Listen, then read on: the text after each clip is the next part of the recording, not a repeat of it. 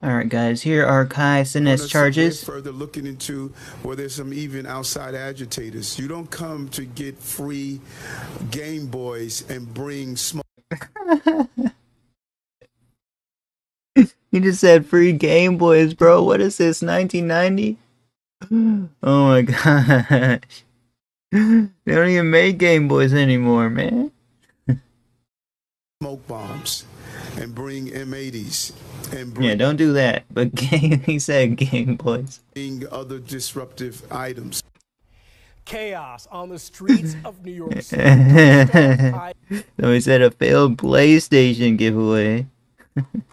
Cenat promised to give away free PlayStations and other electronics at Union Square. It's just funny how he said free Game Boys, bro. Instead, a riot broke out. An NYPD hey, bro, it's like they're filming a music video. Taken away in ambulances and others with bloodied heads. Police arrested.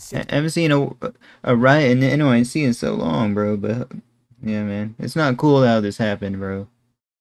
People yesterday in connection with the event. Something like this happens like every few years, though. Half were juveniles.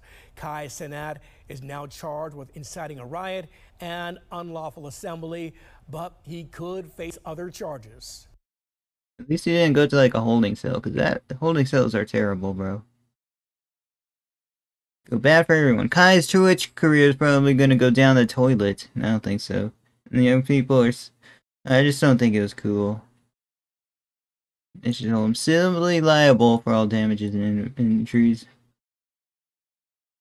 Gonna be interesting to see his stream, his next stream, right?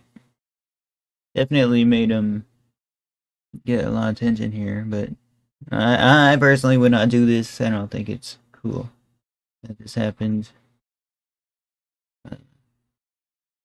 It's just a lot of chaos for sure.